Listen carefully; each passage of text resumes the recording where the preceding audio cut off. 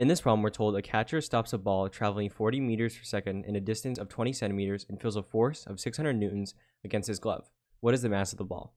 So in this problem, we're going to be solving for mass. And keep in mind, they give us a force. And so that keys us in. We're going to be using this equation right here. Force equals mass times acceleration, which is Newton's second law.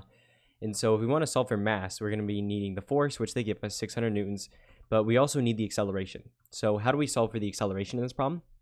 So what we want to do is basically just write down everything we're given. So let's talk about the things we're given in this problem. So we know we have this ball. It's initially traveling at 40 meters per second. It's going to travel a distance of 20 centimeters, and then it's going to stop, right? It's going to be stopped by the glove. And so we know the initial velocity is 40, right? That's the beginning, so v sub 0. We know the distance it travels is 20 centimeters in this interval. And then at the end, it's going to be 0 because it's coming to a stop, right? The glove stops it.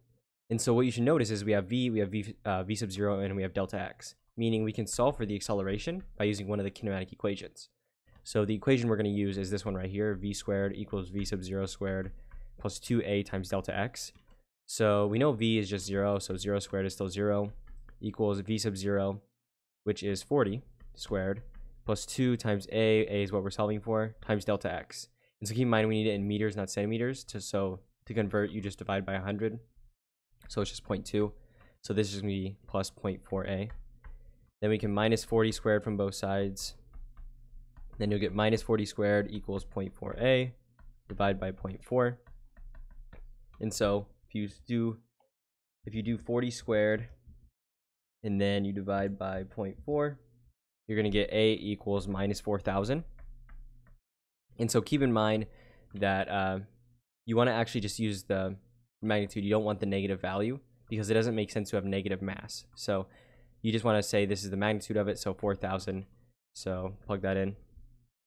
So 600 divided by 4,000. If you go ahead and do that, you're going to get m equals 0.15.